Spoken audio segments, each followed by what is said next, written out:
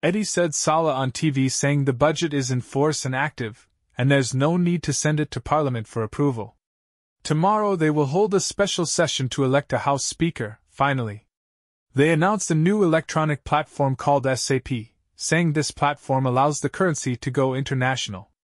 And the world wants to communicate with Iraq and do business with them. The budget does not need Parliament anymore. Sudani removed Parliament from the monetary reform process. That's why they're upset. The budget is waiting for the exchange rate. The budget is prepared. The budget is ready. It does not need laws or signatures, it's ready. The exchange rate needs to come out as soon as possible to shut Parliament up, and the budget will kick in before Parliament before they can blink an eye. Iraq was invited to the big boy party in Saudi Arabia because they have a big boy rate. The budget is an operational budget. When it was voted on a while back, it was intended for paying for operations inside Iraq. Now Sudani can make any kind of change without a vote.